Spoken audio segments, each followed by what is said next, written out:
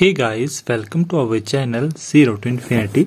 In this video I will tell you if you are getting this problem, unable to load GinputVcc.asi error 126 or unable to load scripthook.net.asi. So this error arises in many devices and I have fixed this problem. I have getting this problem in my PC. How I fix this problem I will tell you in this video. You just need to follow some simple steps that will help you to fix this problem. Hope you like this video and subscribe our channel.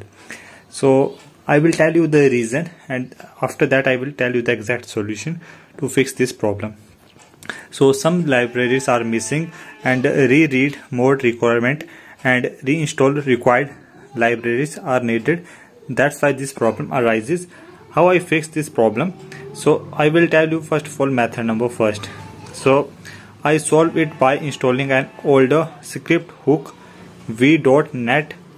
So if you are having if your script hook v.net is updated, what you need to do, you need to install the older version of this. And if you install the older version, in the older version there was no any error. You can easily run this feature. And if this method you don't want to try, you can try another method. So in the second method I had the same problem. I just found a solution that worked for me. You can also try.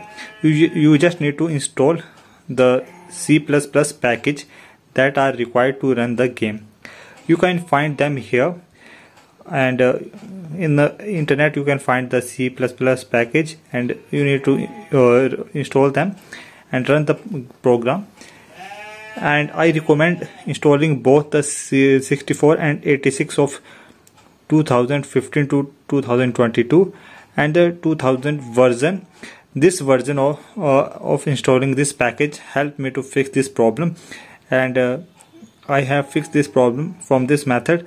And if you are in an integrated graphics or is having trouble running the game, you can delete the 360 tweaks in the script folder and the shader folder.